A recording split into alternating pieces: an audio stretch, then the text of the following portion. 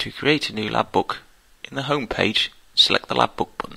Here, we enter the name of our LabBook. We'll make sure that the Create a New LabBook from a Blank Template is selected and click the Create LabBook button. A new LabBook is created. Select an element for analysis. Right-click on the element in the periodic table. Select the wavelengths for analysis. Click outside the box to close it. Right-click on the next element to select new wavelengths. When all the elements are selected, click on Measure Modes. Here we can change the exposure time, RF power and gas flows for the radial and actual options. When this is complete, select Acquisition Parameters. Select the analysis mode required.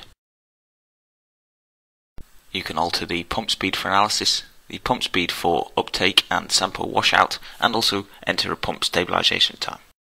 To change the measure modes to actual, select the measure mode and select actual mode. It can all be changed by filling down the block, right-clicking and selecting Fill Down. When this is done, select Standards. This is where you create all of your standard solutions. Start by clicking on New. Select Elemental Standard. Enter the standard's name, in this case stock solution, and click Create Standard using Analyte List. Here you enter the element concentrations. You can use the Select All and Fill Down button as before.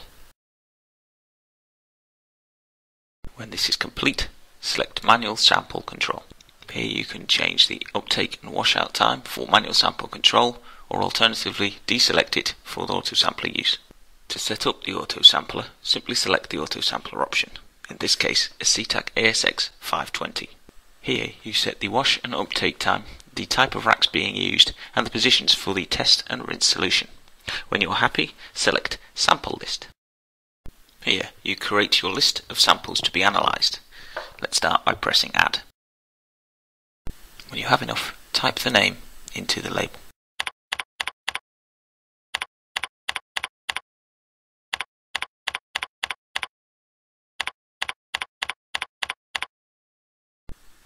Now we select the sample type. For a calibration blank, we select blank. For the calibration standards, we select standard. We then assign which standard this is made from. In this case, the stock solution. We can use the fill down feature to complete this for all the calibration standards. We can now enter the appropriate dilution factors for each standard.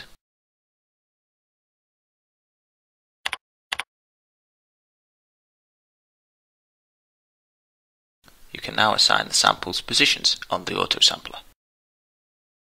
For this, the Increment Fill button is ideal.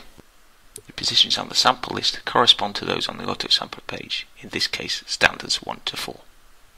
When the sample list is complete, press the Save button. Enter any comments and press OK. To start the LabBook, press the Run button. The LabBook has now been added to the scheduler. Use the Run button to begin. Alternatively, the scheduler can be set to automatically start using the Settings button.